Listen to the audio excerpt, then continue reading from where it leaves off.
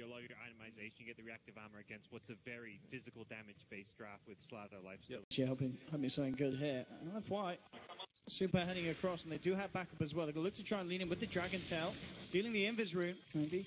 Simply going up to the high ground, but the Kinetic Field and the Static Storm dropped down by DDC. The backup will be there for Victoria, but he's yet to hit level 6. No false promise, but it looks like it's not needed. Maybe able to turn around with the Chakram onto Yao, coming in with a 2-man crush, but LGD there fine, and it's going to be Slardar losing his life. LFY paying the price here, and LGD are moving forward for more. They've got eyes onto Xiao. The stun for Jixing isn't going to connect, but Arme continues to chase down with the Shikuchi. They'll hold him in place there as Victoria's there with the backup.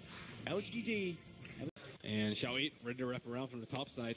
He does have Lasso available, but no Firefly for 8. I'm going to try for it, but Victoria's there, and as I said, the false promise is always going to be available. They do have to lock down with the Lasso to drag him back. Maybe he could play his way out of this, though. No damage is pretty much taken off that false promise because of the regen that he has. They just can't bring him down, and now LGD, they've brought over the backup. Super will hold back Jixing with the Dragon Tail. Maybe Timber chaining across, looking for blood, focusing down on Zihao with this full-on chakram, pulls it back in, takes down the Batrider, and maybe surviving for it all.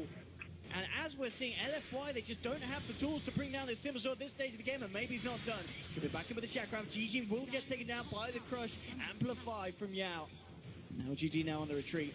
They've lost 1 for 1, and he glimpses back onto Arme. In fact, Arme is out of mana, crushed up. They've lost the Weaver. That was not what LGD wanted to happen off the back of that one. They just backed up by Yao and TDC. Maybe they try again with a bit of a glimpse into a Crush of sorts, but Victoria's there to purge off the Amplifier. Will still get glimpsed back again with the Static Storm. They're going to try and go for round 2, but again, Victoria's there with a false promise. They're going to follow through Lasso, holding it in place, but again, have they actually got the damage to bring him down? They do punish it by killing off the Oracle, but they aren't killing this Timbersaw.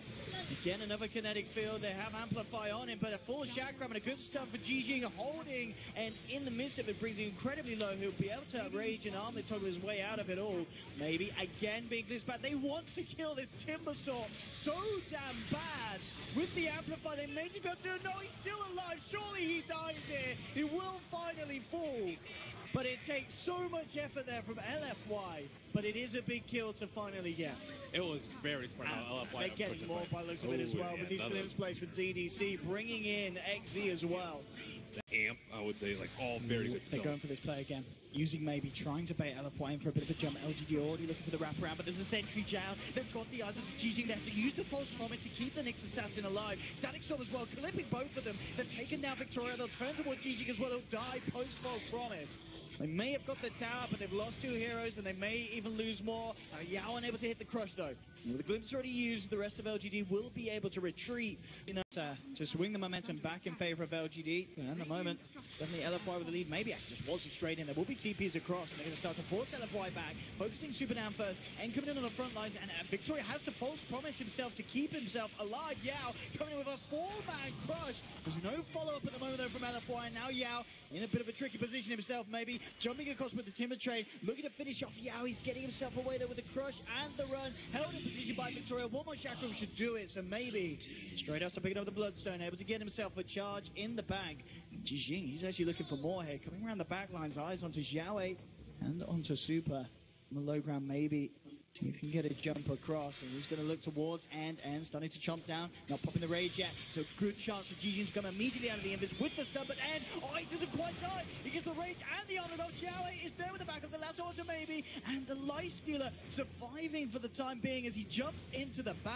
I mean, Xiao, he's had a remarkable game on, and here in game 2, he's find anything indeed with that smoke. LFY is still in a potential position to make a jump themselves. DDC, even though we're getting a bit of vision, Super pops the Dragonfall turns towards maybe Jixing, still under the cover of Vendetta, looking for some kind of a counterplay. They're trying to fight DDC on the sidelines, but he gets the Static Storm down onto the Weaver. Victoria's there with the backup, keeping the Weaver alive with a false promise. Maybe chops down through the midst of them all, and he's found the kill on to Disrupt to the first casualty on LFY.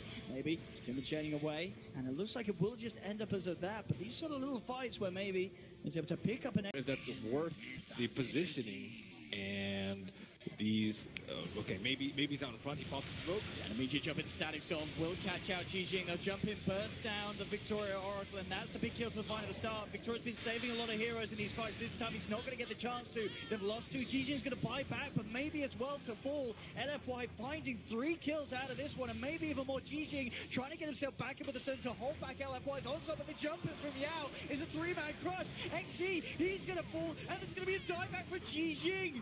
LFY absolutely doing it here. They'll go for the TP out. Xiao makes it away as well. Man. All 5-man. If they can get the jump on Victoria such, it's going to be so hard for LGD to turn this one around. The lead in here from Zhao, super. Maybe he's going to jump back first. Spike Carapace will come back out, but the Static Storm's there, trapping the Nyx Assassin, and will take him down. They found Victoria as well on the back lines. The 2 heroes that are crucial for LFY to find at the start of this fight. Xie's going to be the third to be focused down. The Crush holding maybe in place. He loaded off himself, but is he going to save him from the right clicks of then, as maybe falling down low, burned down by the fire of the dragon. Super able to pick up the 4th there. And form, and the Lifestealer with the Deso and Hyperstone at this stage. There's no lack of pushing power from LFY. Maybe try and come forward with the Lotus Sword, making sure they're hard to be glimpsed back. Army's going to go for a bit of a split again on the top lane, similar to what we saw in terms of playstyle in game 1. They're going to Fire Blast to hold back the Dragon. The Chakram actually bringing N down low, but Yao's there. He jumps inside, blinks away, takes the Lifestealer back to safety. Super just BKBs, TPs back out. Army was actually able to finish off the bat though. He came back, Xiao, looking for the defense, was able to ward Arme away.